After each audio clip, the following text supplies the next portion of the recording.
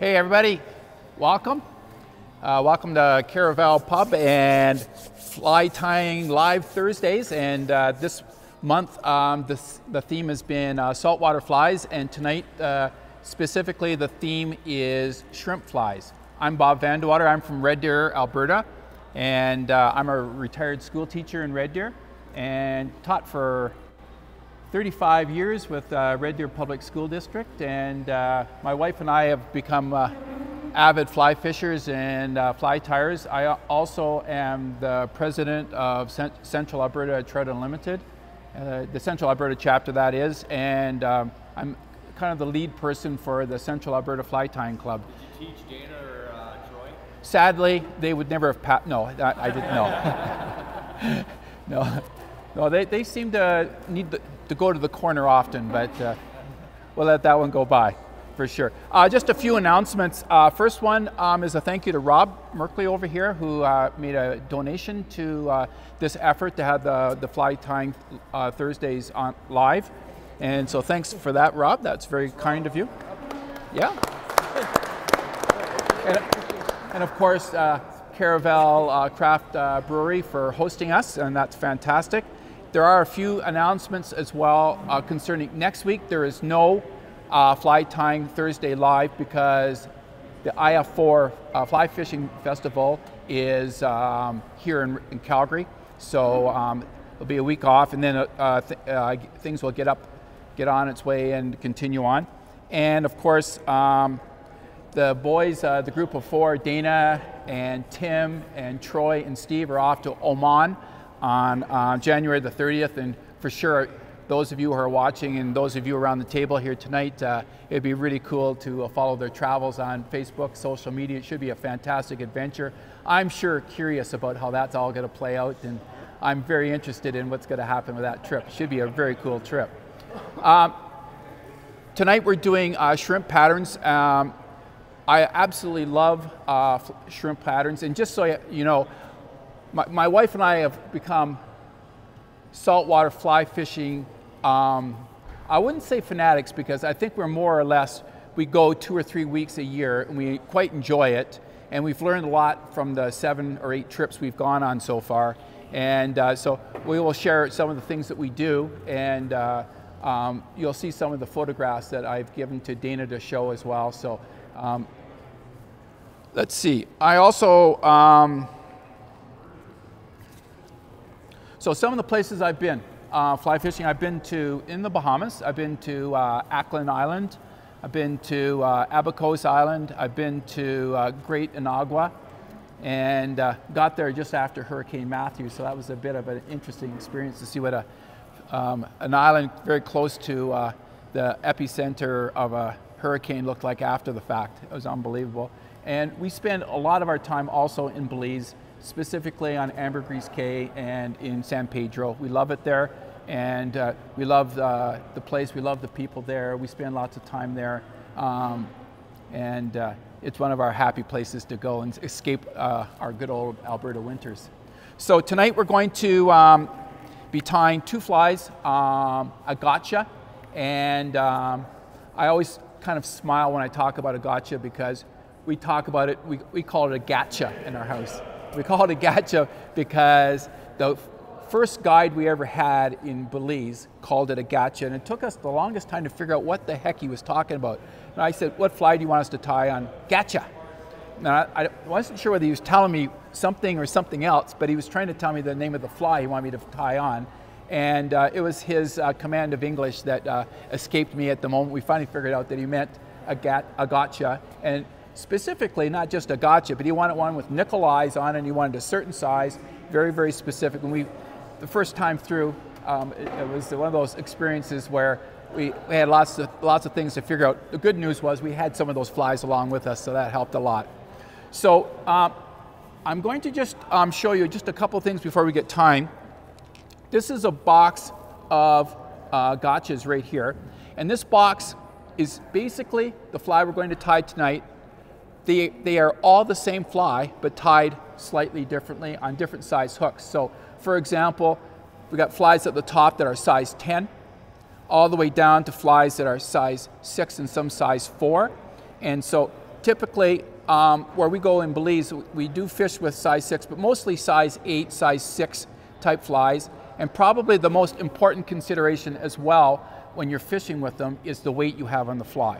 So you might have a 3/32 bead on there. You may have no weight at all on there. You may have a 1/8 bead like we're going to be tying tonight. You might even have a heavier bead as well. So the idea here is to match the size of the shrimp that you're going to be fishing and alter the weight depending on whether you're fishing in 6 inches of water, ankle deep water, or whether you're fishing in 2 feet of water, or in some cases you might be fishing 3 or 4 feet deep, and then you're going to have to amp up the weight to get the fly down to where the fish are.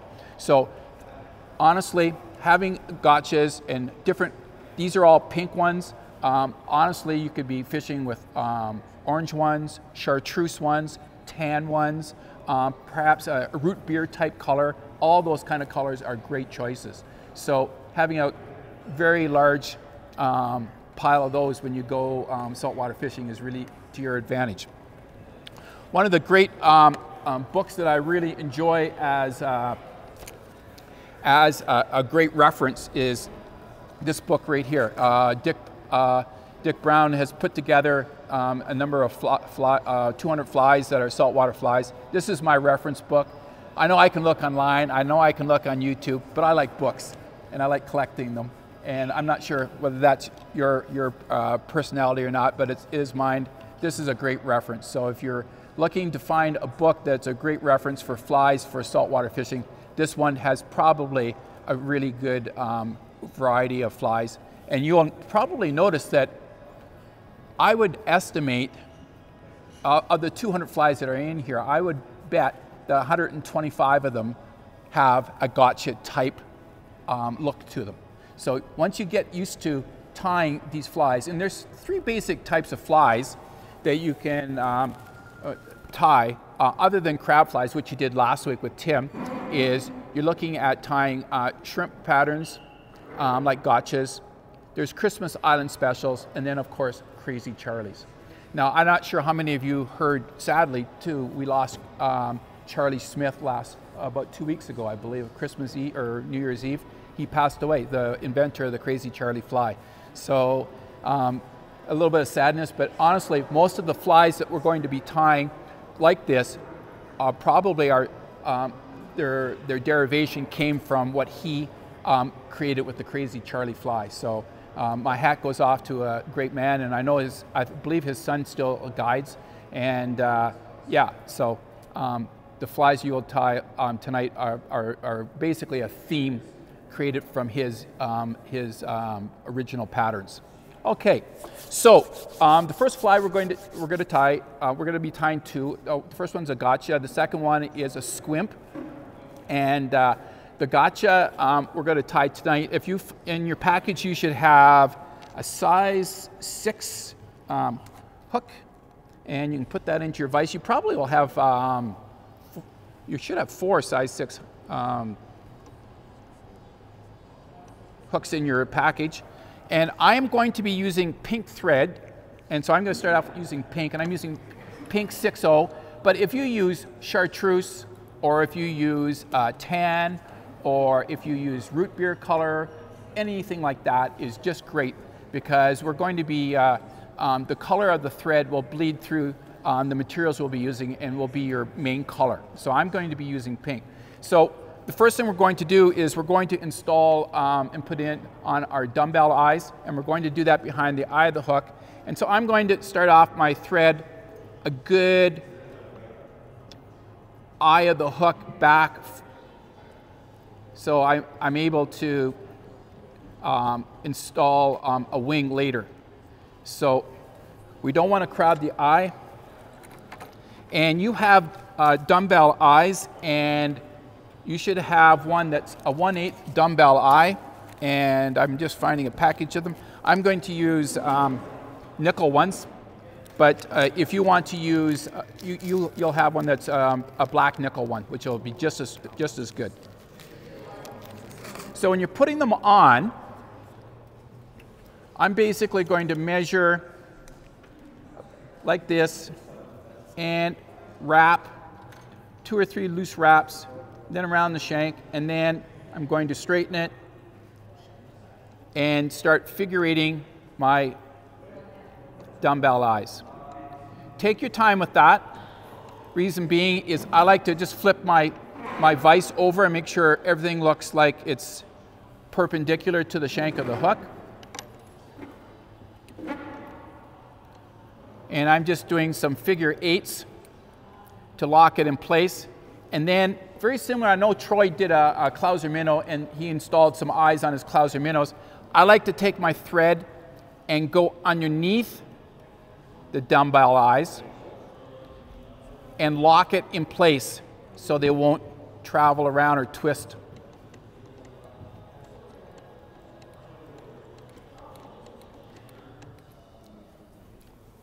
I'll just pause there just for a second while everybody catches up to that particular step.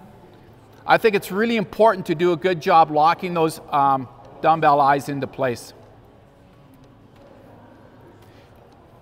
Typical, I like to use, you can use bead chain, and you can get a variety of different weights and bead chain, to extremely light to medium, and then even heavier. I like using dumbbell eyes. These are 1/8. I typically will also use 3/32 dumbbell eyes as well. And as I've been trained from my guides in San Pedro and Belize, they like nickel beads or dumbbell eyes, so I've tied with nickel ones. So to make sure it's not going anywhere, I'm going to just take a little bit of crazy glue, and I'm going to take the crazy glue and just make sure my eyes are staying put. Could you use head cement as well? Absolutely. Head cement is great, no problem at all. So just an interesting little thing. This is personal preference about the crazy glue, and I like using brushable crazy glue. Some folks that fish saltwater don't like having any glue of any sort on their flies, and that's a personal thing. I don't mind having crazy glue on mine, and I like to make sure that they're reinforced and aren't going anywhere, so I like the crazy glue. Okay, the next thing we're going to do is we're going to tie in a tail, and by the way, the gotcha we're going to be tying was designed by a fellow by the name of Jim McVeigh.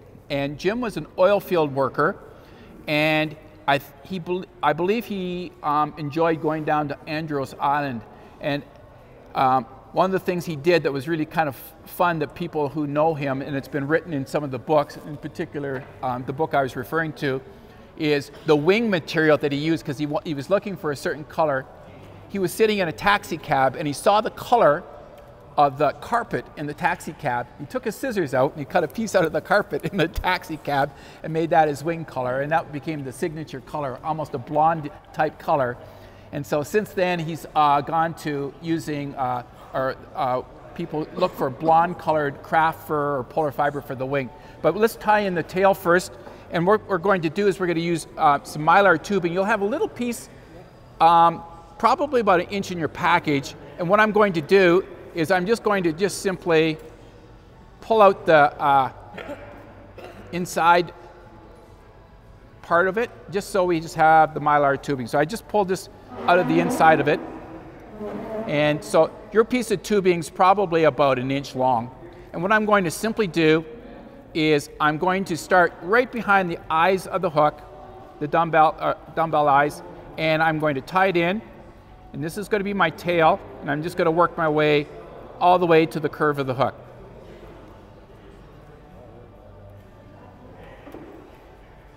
Make sure it's well installed in there, and just make sure you got lots of wraps in there. The reason I started right behind the dumbbell eyes is I like my body to be even, and so I just made sure that the whole mylar tubing started right behind the dumbbell eyes and went right down the shank of the hook.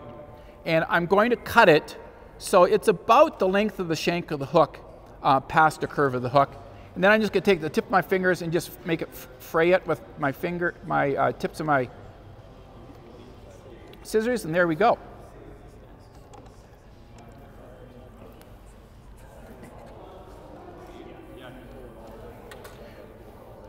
if your body is a little bit rough, you can just kind of smooth it out with your thread a little bit, make it nice and uniform.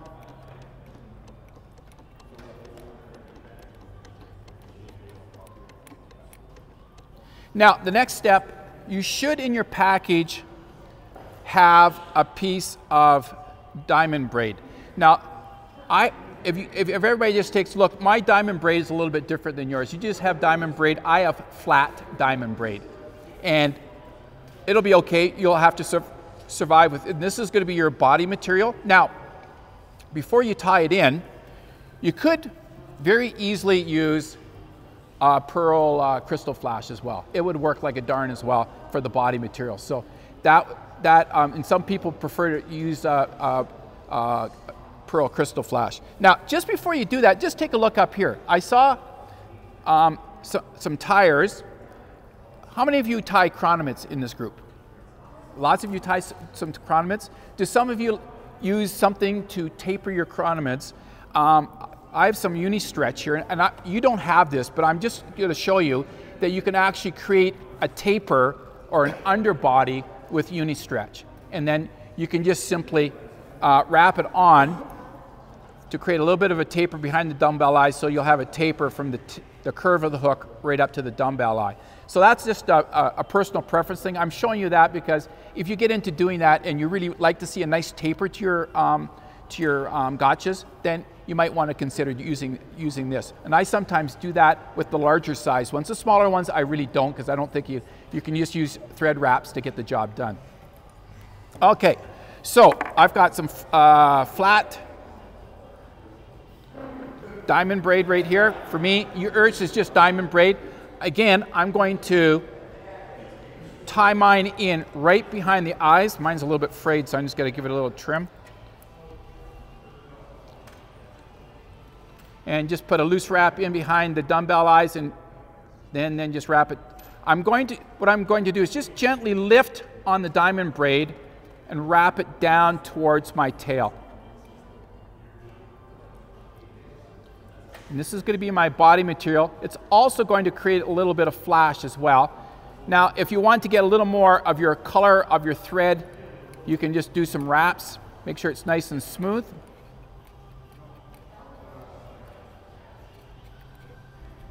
And then I'm going to end with my thread near the eye of the hook.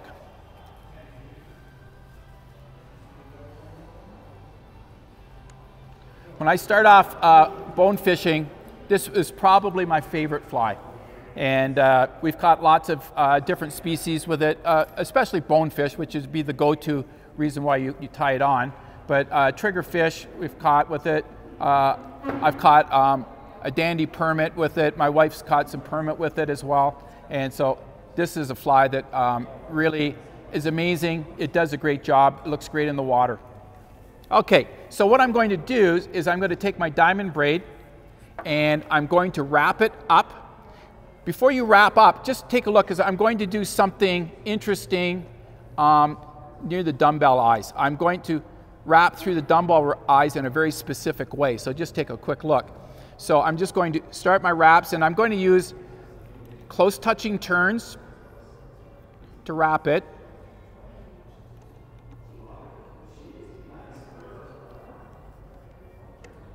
And when I get to the dumbbell eyes, I'm going to go over the top first.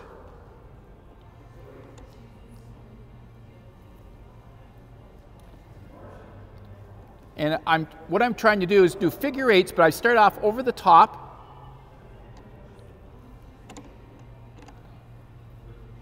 And I want to try to end up underneath it with my diamond braid.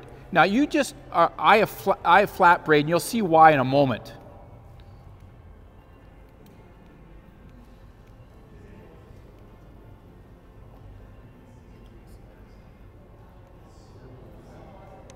Okay, so my flat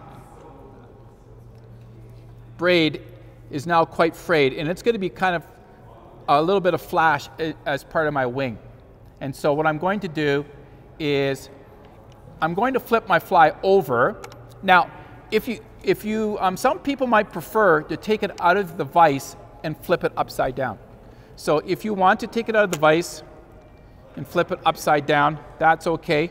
I'm just gonna turn my vise. That's just a preference thing by me. But if you want to flip it upside down, that's okay too.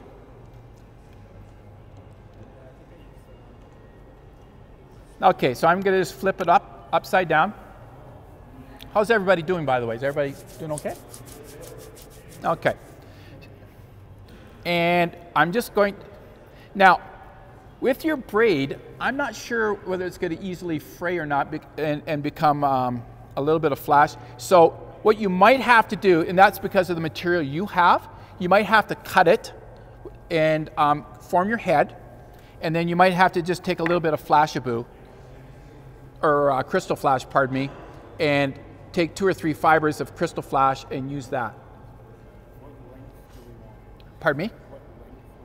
Oh, you're going to be about, out to about the tail.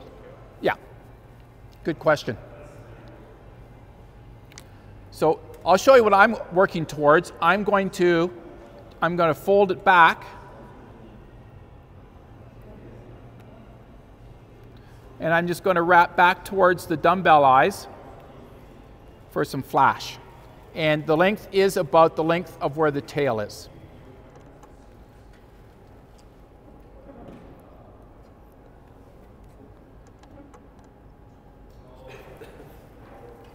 If you don't have any Crystal Flash, wave madly. My wife will come over around and give you some.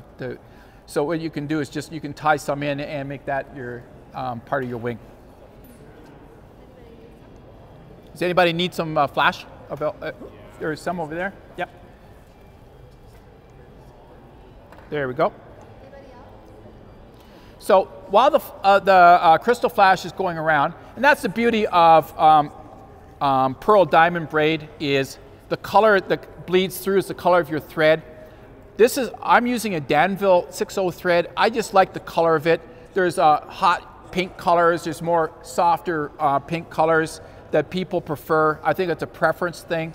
Orange is great, and chartreuse, and so lots of people will just, the colors of their gotchas will have everything to do with the thread they select. Okay, wing material.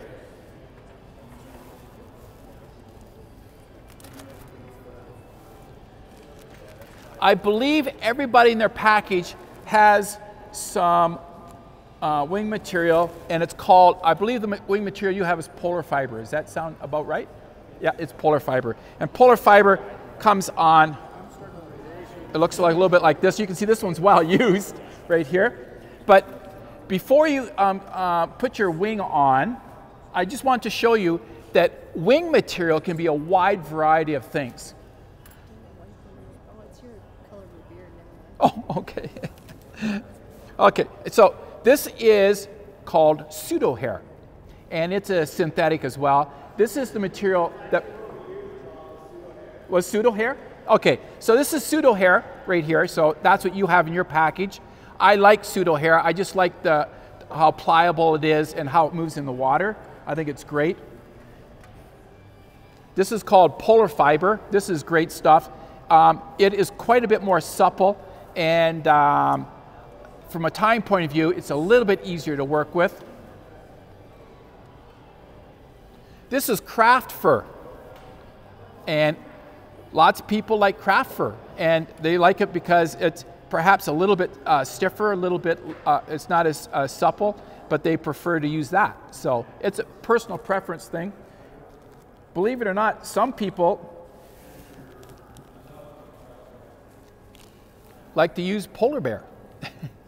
So I know some people who make some gotchas, and their wings are polar bear, which I think is very cool because it'll have a very unique translucent look to them, that's for sure. I wouldn't say it would be the norm, that's for sure, but again, that's a creative thing and a personal preference thing, that's for sure. Oh, and fox is, Arctic fox is great too. This is a fox brush, and some people will buy these and just cut the fox off of it and make wings out of that. And So you'll often hear of a gotcha called a foxy rubber leg gotcha. Very, very popular, and whether it be tan or chartreuse or a light pink color, whatever it happens to be for the wing. But you have, you have pseudo hair. This is what the whole mat looks like.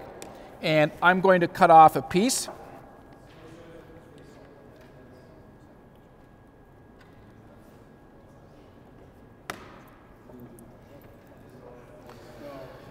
And so here's the piece that I have. And I'm just going to preen it a little bit. And my goal is I want my wing to be about twice the length of the shank of the hook.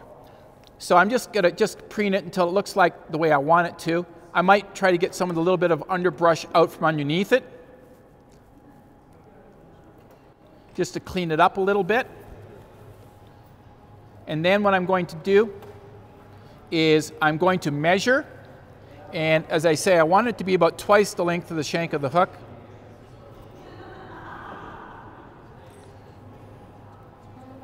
So there's my measurement right there. So this is what I do, and this is a great trick I've learned from my good friend Phil Rowley, is when you're measuring, I'm measuring with my dominant hand, and that's also got my scissors in it.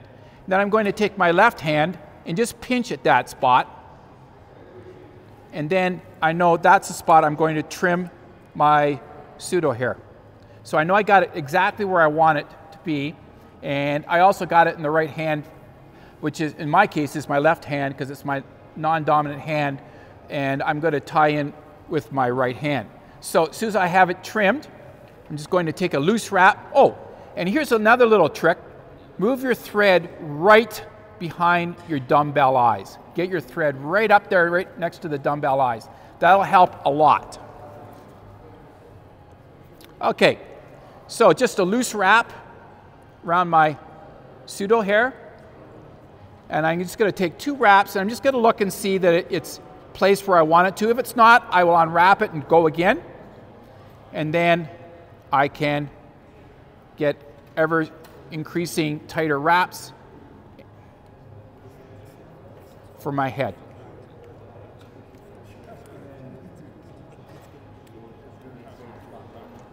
Sometimes you have to give it a little tug just to get it right in place, but I was lucky enough that time to get it to sit down exactly where I want it to.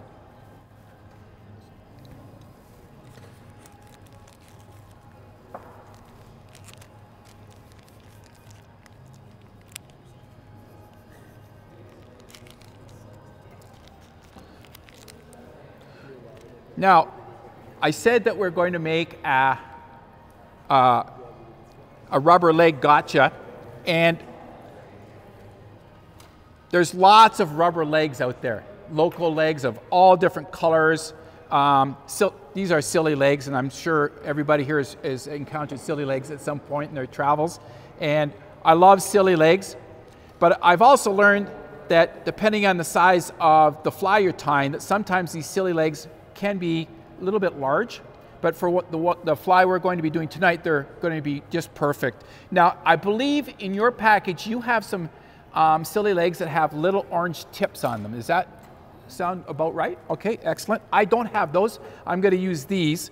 But just before you tie them in, I just want to show you that if I go down to size 8 or to size 10, which is very small for saltwater flies, I go to these little nymph legs. And you can get those in fly shops nowadays. And these little, these are silly legs, but they're a size smaller. They're great. And they actually meld very nicely in with the wing, and they create a little bit of movement in the wing as well. And I just like the way they move in the water with the smaller sizes. You have medium-sized silly legs, and I have, mine are just a clear one with orange flecks in it, and yours has got orange tip. No, it's not a problem. And what I'm going to do is I'm going to move my thread right behind the eye of the hook, and I'm going to just simply double my thread, or double my legs over my thread, and make a couple of wraps, just 2 wraps, 1, 2.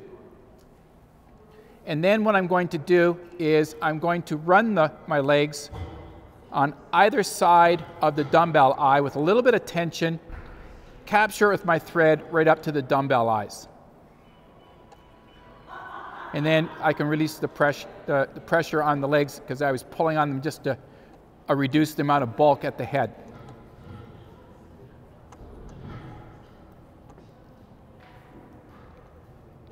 And I'm going to trim my legs to be just a tiny bit longer than the tip of my wing. And then I'm going to bring my thread back to my the eye of the hook. Now, I'm not sure how many of you use crazy glue. I use crazy glue quite a bit, and I buy crazy glue at Michael's. I always take my 50% coupon on and with me as I go and get some crazy glue. And if you can't find brushable crazy glue, look on Amazon. That's a good place to, believe it or not, order crazy glue. It doesn't come right away, but they do.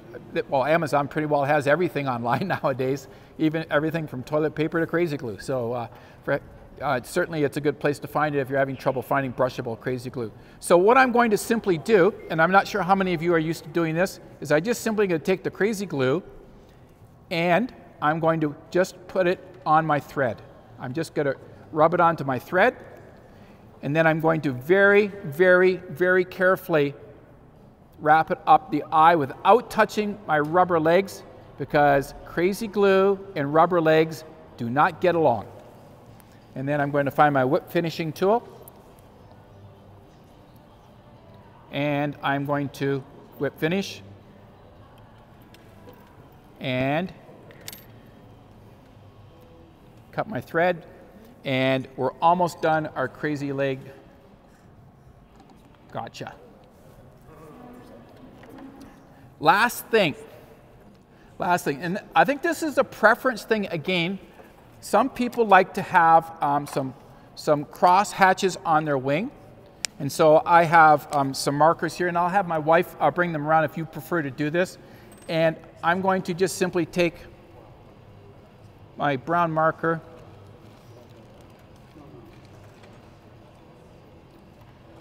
This makes a very, very nice movement in the water.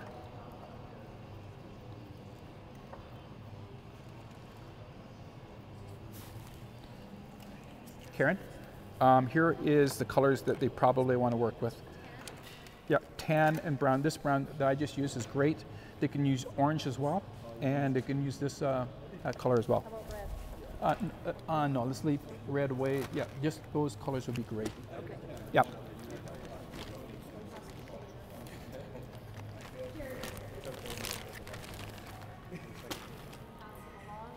So when my wife and I go to Belize,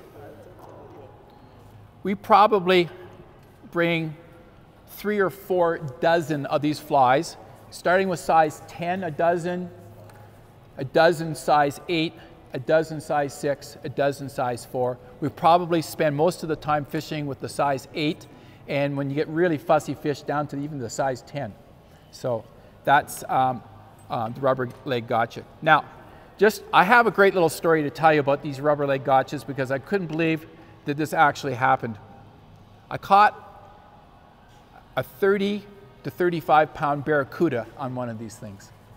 And it was one of those moments that nobody would believe it except we had the photographs to prove it. My wife and I were along with another couple, and we were on Abacos Island, and we had identified a bay that we were going to hike into. And we hiked in, we did some bushwhacking, and went through some flats that we thought were sand, which ended up being mud, and kind of slogged our way in there. And we got to the ocean in this beautiful spot, and the tide was out, and we were walking around everywhere, and we finally got to the water line, and we could see barracuda everywhere. We could see lemon sharks everywhere. We couldn't find a single bonefish. Couldn't find a single bonefish. We kept walking, and we knew the tide was coming in, and we figured the bonefish were going to come in with the incoming tide, and they did.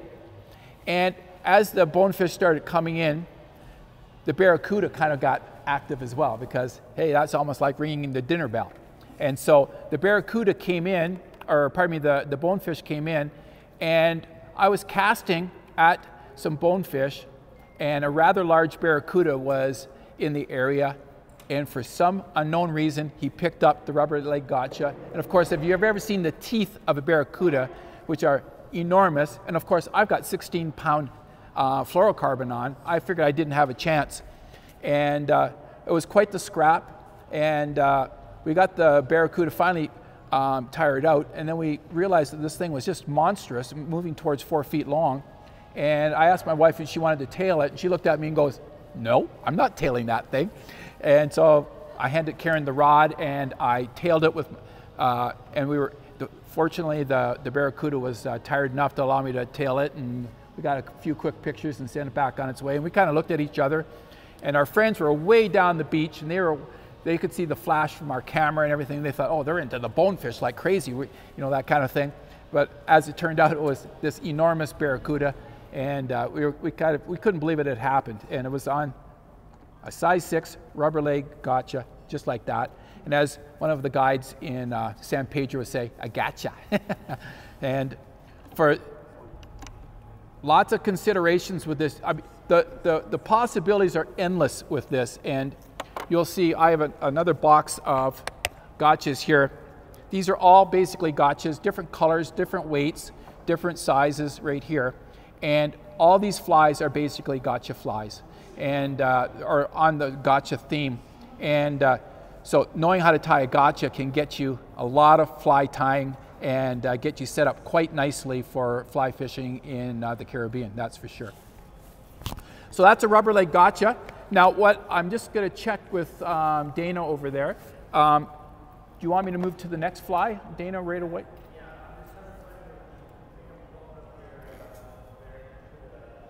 Oh, okay. I did send him a picture of the barracuda. So we do have photo evidence. So he's taking a look for that. So these are great flies, and some people, just so you can just see variations, some people, what they will do is they'll take flat braid like this, and you have you just have regular braid, and this is flat braid. And so there we are. There we go. There's the proof. Caught on that little guy, if you can believe it. And so I was showing some friends, and they said, to have that moment was amazing. I shook my head. It made the whole week that we had, because the day before we had torrential rainfall. I believe we had like 5 inches of rain the day before, and continuous thunder and lightning on the Abacosa Island. Was unbelievably bad weather. And the boats that were sitting out in front of the place we had rented had all flipped over because of the wind and the rain and everything. And next day we took our sketchy rental car, and we went down this road, and a road that apparently we weren't supposed to take this rental car. Didn't seem to really matter because the rental car didn't look that good. And of course, most rental cars in that area, the brakes don't work anyways, and the tires are a little bit sketchy. But we managed to get into where we wanted to go, and the big thing that happened to help us find out where we were going to fish that day was actually Google Earth. We just used Google Earth to go online to find a spot, and we found some roads. We found those roads and followed down those roads, and away we went. And great little tool to find things like little creek systems that go into the ocean, that kind of thing, which are usually great fishing spots for bonefish and other tropical fish as well. So there you go. So some people, what they do is they just simply tie in flat braid, use that as their tail, and then they wrap it up, and then just tuck it underneath to be the flash, and put the tail on. So they can actually tie that fly in about 3 minutes flat, really quite quickly. But this is a variation from Jim McVeigh, and that I really like. And of course, one of the things that people like to do now, based on his stories and his experiences, is to find tail material that's as blonde as you can find. He always liked the blonde type colors, so that's the kind of color that I was kind of looking for. Even though I will use colors, if you're working or fishing in the turtle grass, you might move right to a turtle grass type color as well for a wing. So that's not unusual to be doing that kind of thing. Or even pinkish colors, which I really like. So lots of variations and permutations that you can absolutely spend hours and days and hundreds of flies. You kind of have to control yourself because you can get out of control with this stuff in a real hurry. Okay, so that's our first fly. The second one is called a Squimp, and we're going to use the exact same hook, size 6, and the hooks we're using tonight are Mustad 34007s, and these are adequate saltwater hooks. Lots of people don't like them.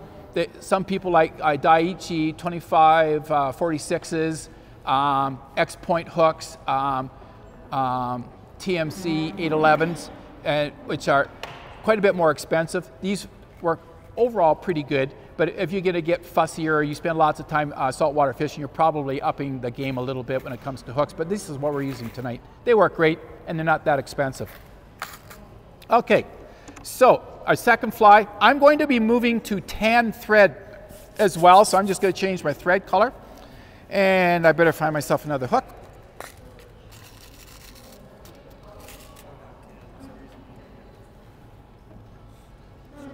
So I'm installing Mustad 34007, size 6 as well. And I'm switching to tan thread. Let's see if I can actually find it here. Santa brought me another bobbin for my Norvise.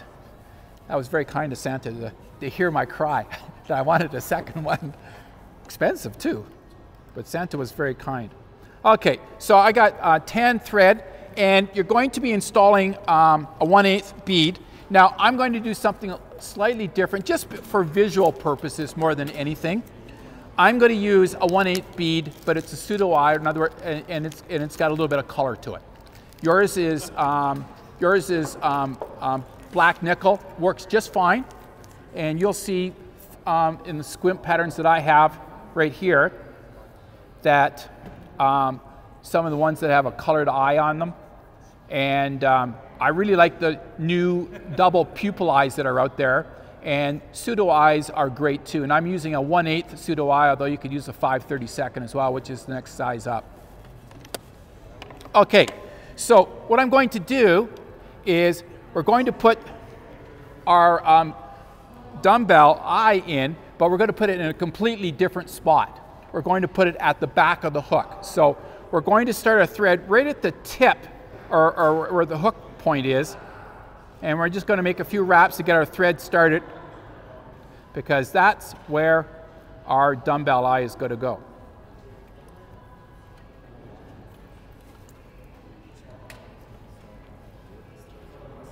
So I'm using a 1/8 pseudo eye, and I'm just taking a few loose wraps. I'm going to put it right at the hook point, and I'm going to install it in the same way with figure 8 wraps.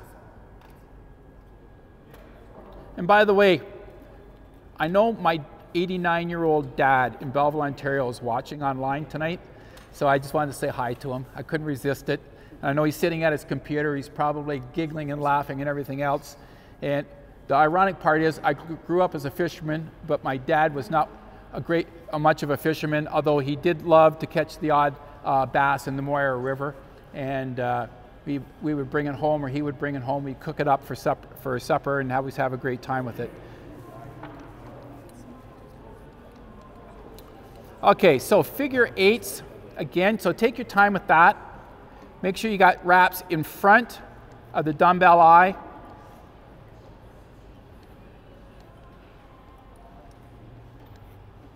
If my phone dings, I bet you it's my dad. And I'm going to lock it in place with turns around the dumbbell eyes, but above the hook shank, just to lock it in place.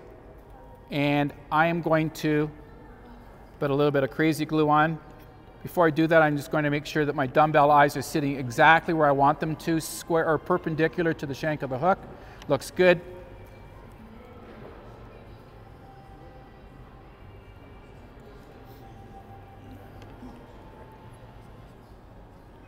There we go. Okay, so I got my dumbbell eyes in. Now we're going to be using pseudo hair is what again. Let me find mine.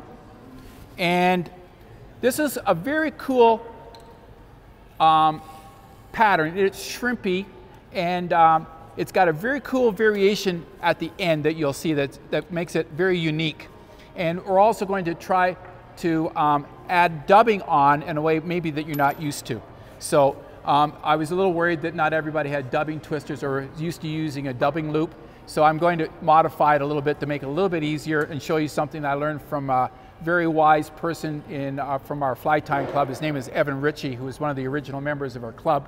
And Evan showed me a really cool technique that I'll share with everybody too.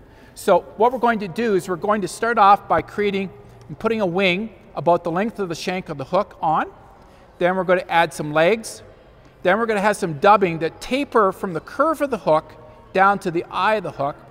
Add a second wing, add some legs, but the legs are going to be put in a very unique way that are a little bit different from most normal bonefish flies. Okay, so I'm going to start off with the wing. I'm using my pseudo hair. If you need some more pseudo hair, by the way, and just wave madly, and my wife can deliver you some more, and you just snip some off. And again, I'm going to just take my pseudo hair and I'm going to preen it and work it. And you don't need a lot here. It does not have to be thick. And I'm going to make it the length of the shank of the hook past the curve. So I'm just going to measure that about there. And I'm going to pinch it because that's my measurement with my left hand and cut.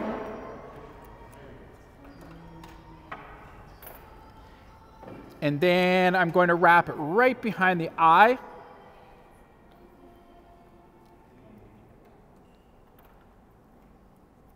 And then I'm going to take a few wraps underneath it just to lift it up just a touch. A couple more wraps.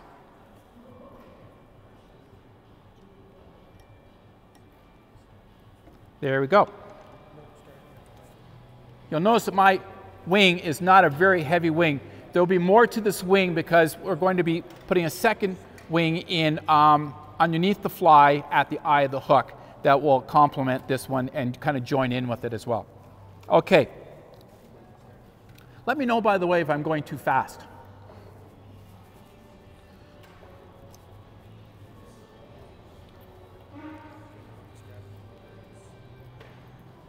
Okay, so once we have our wing put in, we're going to add some silly legs, and I'm going to use the exact same silly legs. And what I'm going to do is we're going to be on the side of the curve of the hook, and I'm going to estimate about halfway down the silly legs, and I'm going to tie the silly legs in on one side, right along the side of the hook, with a couple of wraps, and I might position it a little bit just because I like it to be on the side. And then I'm going to flip the legs over and run them down the other side of the wing.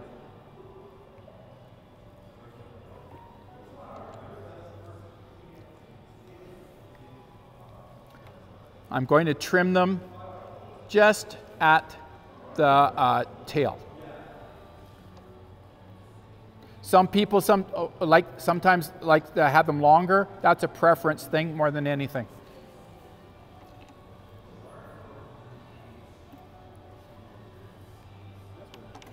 Okay, I am going to move my thread to about halfway down the shank of the hook. So it's just sitting about halfway. Now I'll just wait a second while everybody catches up.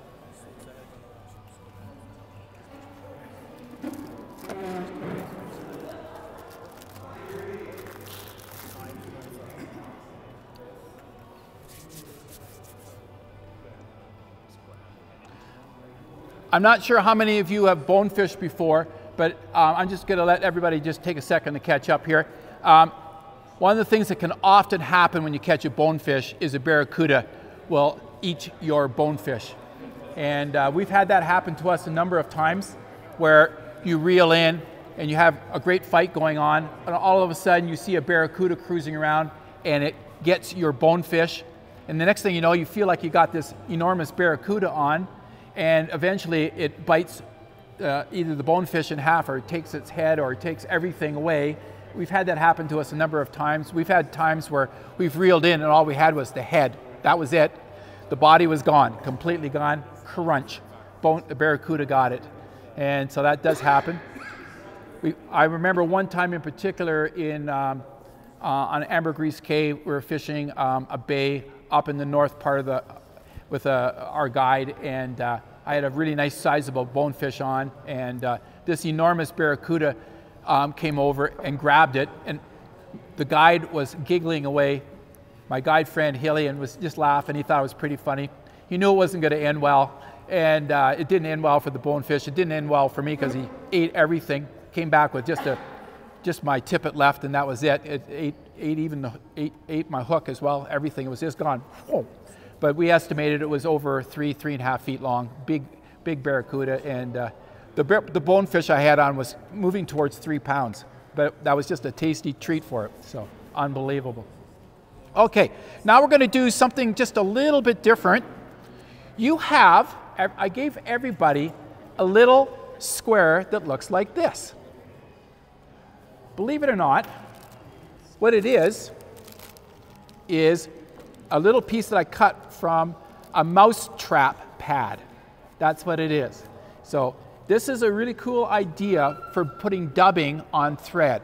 And there's a technique called touch dubbing, and for those of you who are watching online, if you want to use a dubbing twister, or if you want to use dubbing wax, that's great.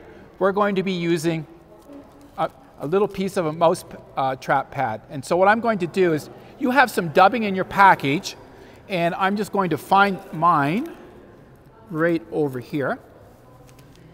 That's what I'm going to use right there.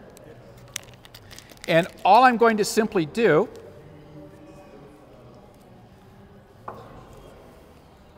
is I'm just going to open up, and just peel the paper back so a little bit of the stick, I'm not going to pull it all the way off, I'm just going to pull it back so some of that sticky part of the mouse pad is there, so everybody can see that. And I'm just going to rub my thread with it without being too aggressive so you don't break your thread. Just rub it with the mouse trap pad. Don't overdo it.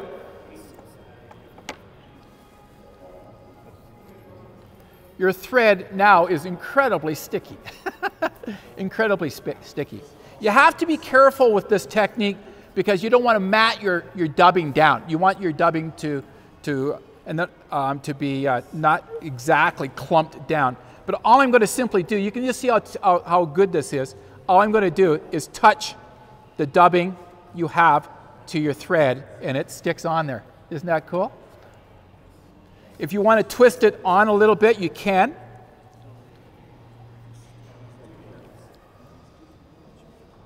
But this is going to be your body material, and the tan dubbing you have. And before you wrap your dubbing, just take a look at what I'm going to do, because I'm going to probably have to do it in 2 steps because I haven't got enough dubbing on here.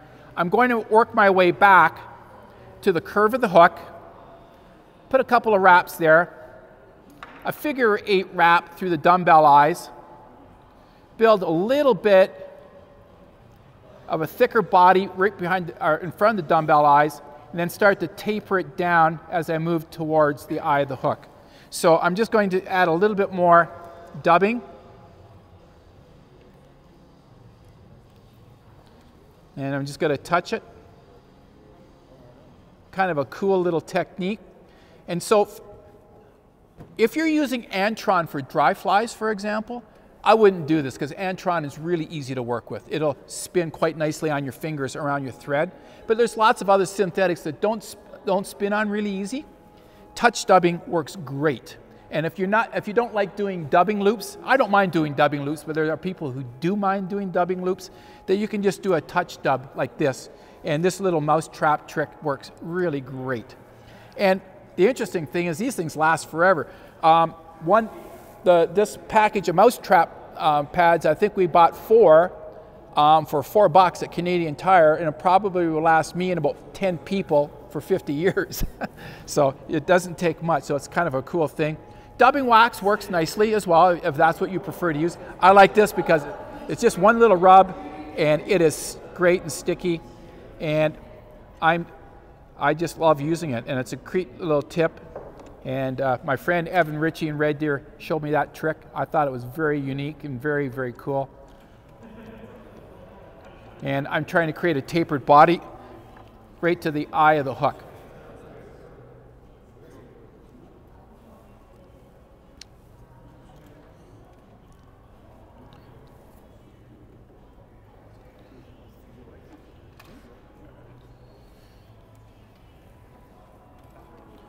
So as you move towards the eye of the hook, you want to make your body just a little thinner or tapered towards the eye of the hook. And once you get there, a little thicker towards the dumbbell eyes, a little bit thinner towards the eye of the hook.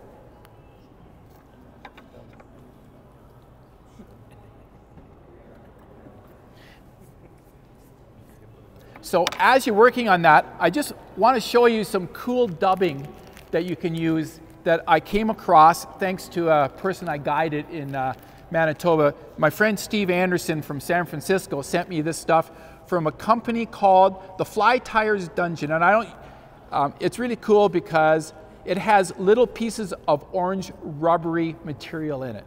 And it's very cool. I'll just turn it like this so you can see what it looks like. Hopefully you can see that. But it's very cool, and it makes for a very lifelike body. And there's a number of different types of it. And I do know that Hare's Ear dubbing does have like a wiggle tail type of material that installed in some of their dubbings as well. But I saw this, I absolutely love it. Orange is a great trigger for bonefish at times. And this color right here, I do make some squimps with this particular dubbing. It's very cool. I also like using UV2 material as well. And this is Spirit River. I know that Hairline now has bought the Spirit River line, and so if you're looking for Spirit River material, if your local fly shop has it and you like it, great. But you probably will find it under the Hairline name in the future. Is that correct, Troy? As going? Yep. Yeah, exactly. So Hairline will be distributing it as well. Okay. So what I'm going to do, once I got my tapered body, hopefully we're all kind of caught up to that stage. Oh, if you want to, if your body looks just a little compact for you, you can just take something like a little piece of Velcro, and I got Velcro on a stick right here, and you can just tease it up a little bit to make it look a little more buggy on both sides. That's a personal preference thing more than anything.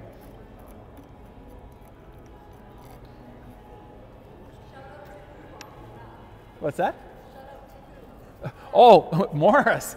My buddy Morris made these up. Morris Syke made these out, and he is certainly a gentleman in our fly club in Central Alberta.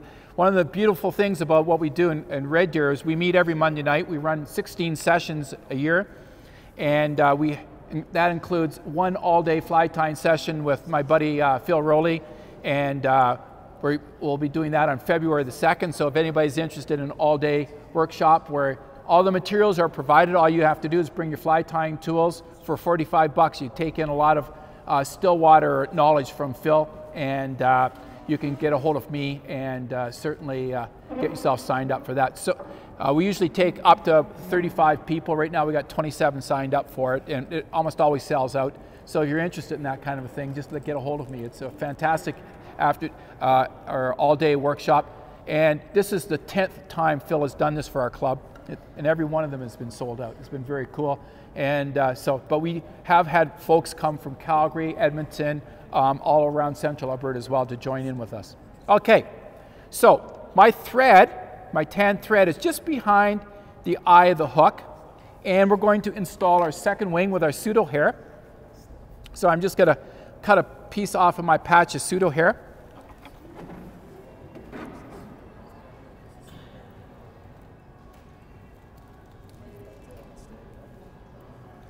Going to do the same thing. I'm just going to do a little bit of preening with it. I want my second wing that we're going to install right now to basically join up with the tip of the first wing we put in. So I'm going to do a little bit of measuring with that. So they're going to kind of combine once we work that a little bit. So I measure it, take my left hand and pinch it where I want it. And we're going to tie that in right behind the eye of the hook.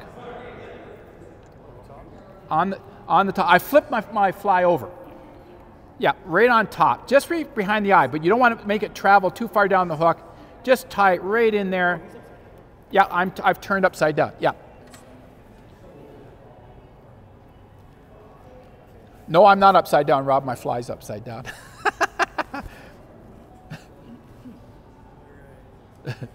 There we go.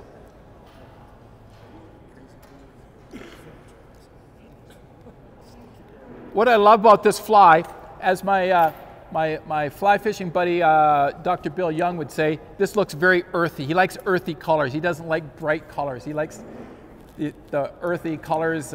He keeps reminding me of that all the time. So what we're going to do next is very cool. We're going to tie in a second leg, but it's going to be a very unique way of tying in these legs. So get another silly leg. And what I'm going to do with my silly leg is I'm just going to simply double it over and cut it in half. We're going to be using half on each side. And put it someplace where you'll remember where the second half is. Often I don't, and it ends up on the floor, the dog gets it, or something or other. So when we tie in this half of a silly leg, we're going to tie in half on one side, and then the second half on the other side. Now this is where it's unique. We're going to be tying in the leg about at the 2/3 mark, so 1/3 is in front of the eye of the hook. Just take a few loose wraps, position it, so you're going to have about 2/3 behind, about 1/3 in front.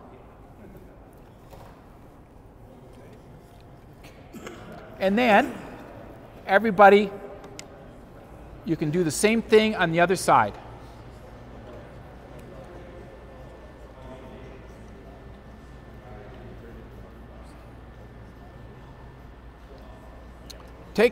Don't take too many wraps until you position it right on the side of the hook, right behind the eye.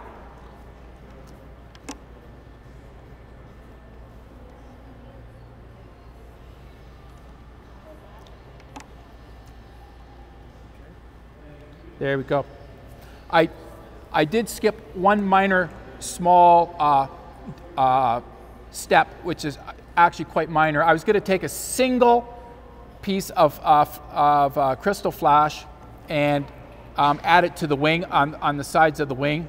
I forgot to do that, but I'm not going to worry about it at this stage of the game. But what I'm going to do is I'm going to trim these legs. So the legs out front are a little bit shorter, about 2/3 the length of the shank of the hook, and the legs at the back just past the curve of the hook. Make sure you trim the right leg. I've been known to do that too. There we go. So the neat thing about this fly when it moves in the water is these legs pulse and they move. Isn't that cool? So they pulse in the water. So the fly will be upside down like this when it rides, and it's going to pulse back like this. Great little trigger. Great little trigger. It's very cool. Now to end off, what I'm going to do, I'm going to take a tiny bit of dubbing and clean up the thread in between the silly legs. So I'm just going to put a little bit on my thread, just a touch. Make a couple of wraps in there.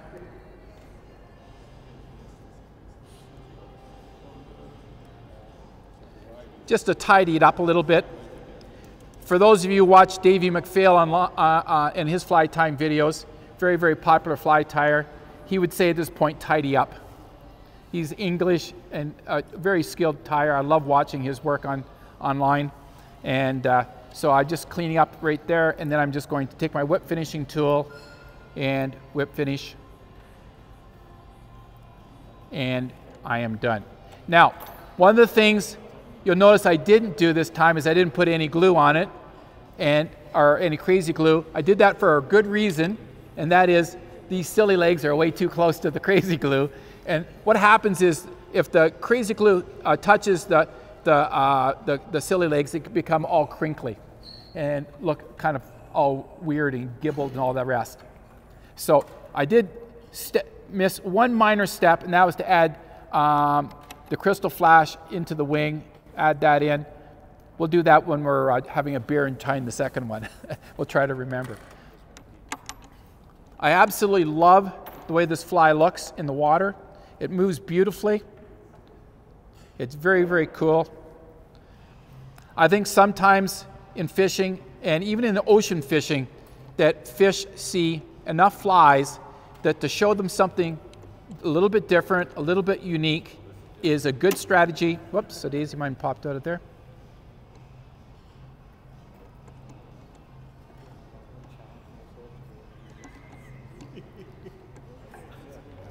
So there we are, a squimp.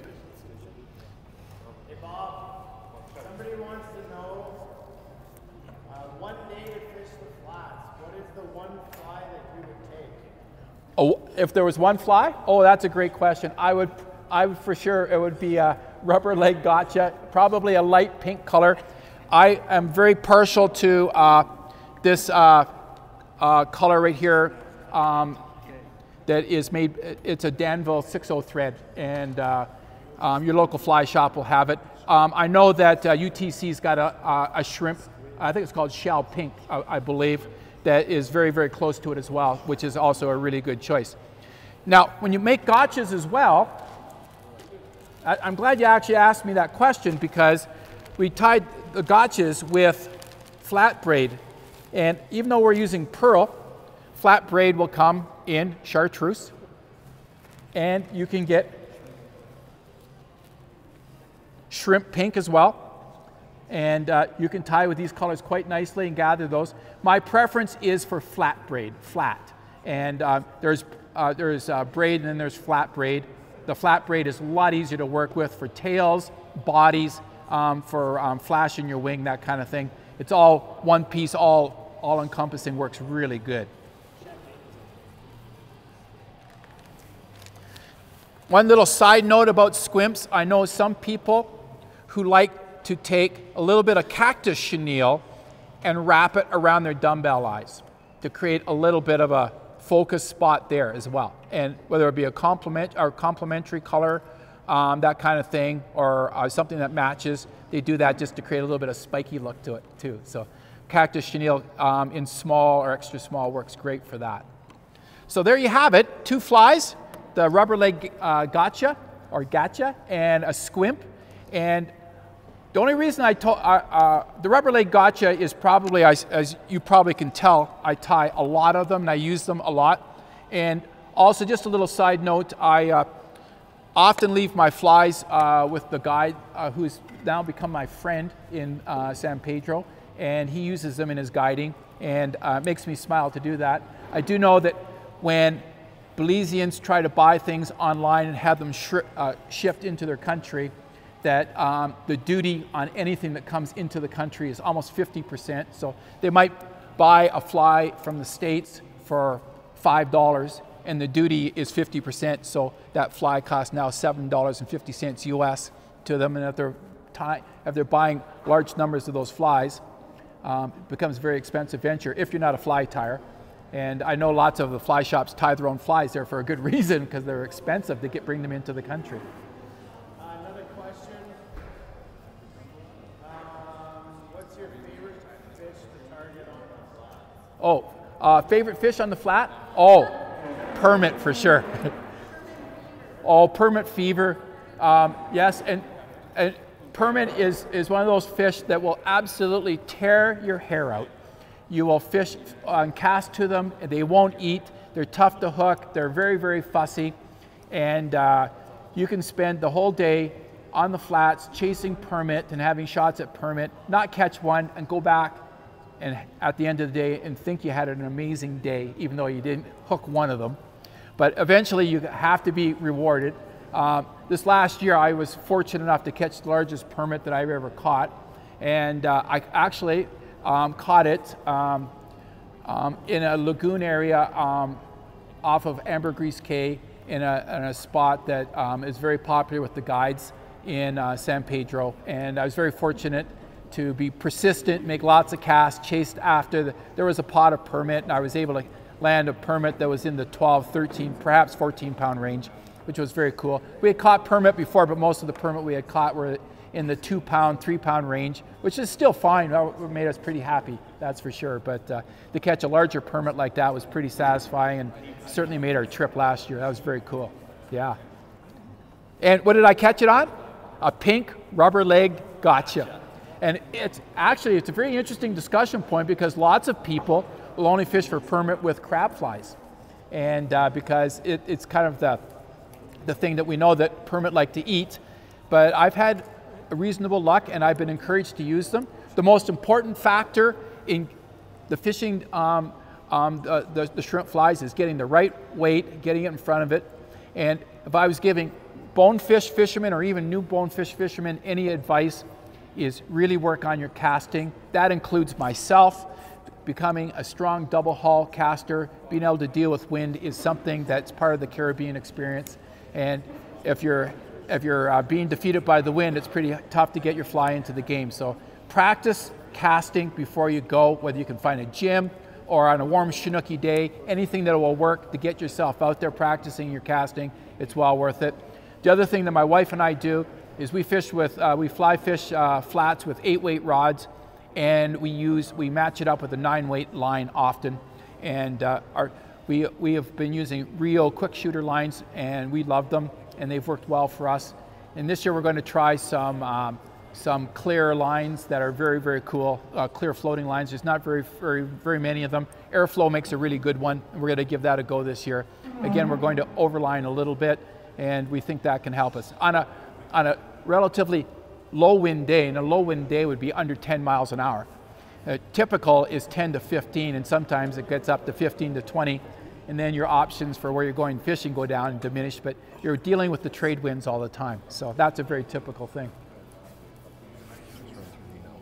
Oh, and yeah, we're just about ready to wrap up, and I know here we're going to tie one more of each fly, but again, I just the announcements that I had at the start of the day of our session here, and the first one was just thanking Rob for his donation, which is fantastic, and Caravel Craft Brewery, fantastic facility. My wife and I, as soon as we walked in, we go, oh, we would just love to be able to tie our flies. Sorry, Troy. We tie in Troy's fly shop, West River Fly Shop in Red Deer. That's where we do it. We push everything to the side.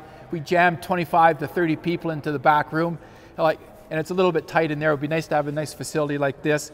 Remember, next Thursday, there's no fly tying because it's IF4 Film Festival here in Calgary, and things get going again. And then, of course, keep an eye on those adventurous guys that are heading out to Amman on January the 30th, and certainly Dana and Troy and Steve and Tim are going to have a great adventure. I'm going to be watching every day to see what they're getting into. It's going to be kind of a cool experience. And this experience for me, this is the first time I've worked on this side of the camera. I work quite a bit on the other side of the camera with my buddy Phil Rowley. He and I do lots of fly time videos, and but the person who's on this side is usually Phil, and I'm usually on the other side, and I'm usually the editor. If you look at Phil Rowley's YouTube channel, the fly time videos there, he and I have collaborated to put those together and put them online. So thank you very much, everybody, and thanks for having me. And I wanted to thank Dana too, because this is a kind of a very cool experience for me, and Troy, my friend from West River Fly Shop in Red Deer. We've had lots of cool things happen. This is a new experience for me, and I've quite enjoyed it, and I hope you enjoyed the last little bit as well. And enjoy, guys that are here with your beer, and tie that second fly, and we'll do that one more time. There you go. Thank you. Thank you.